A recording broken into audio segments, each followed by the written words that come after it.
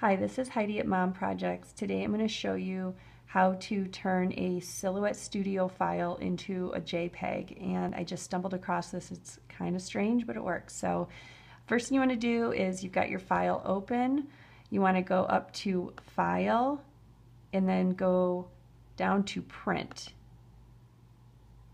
There's this PDF button here. You're going to click on that and go Open PDF in Preview.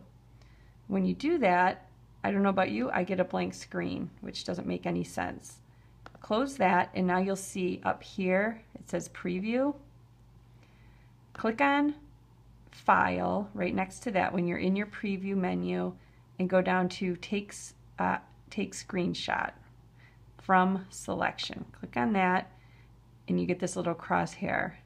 Click, hold down over the image that you want.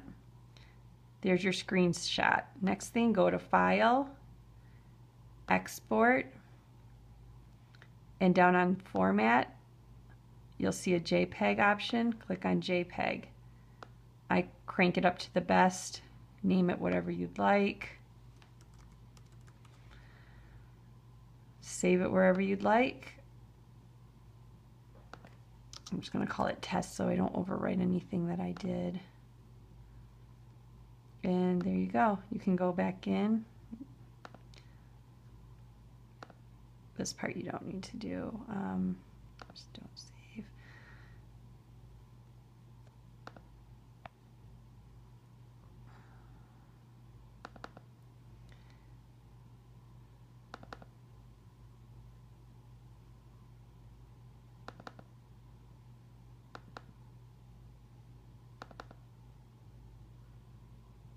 And here's my test. It is now oops, sorry, I can show you over here. It is now a JPEG image. Now, if you want it's not the greatest resolution. This one isn't, as you can see, if I zoom in a little bit. If you want to get a better resolution, when you get, before you clip, oops, just zoom in on this and select it when it's bigger, and the resolution will come out a lot cleaner. Thanks and good luck.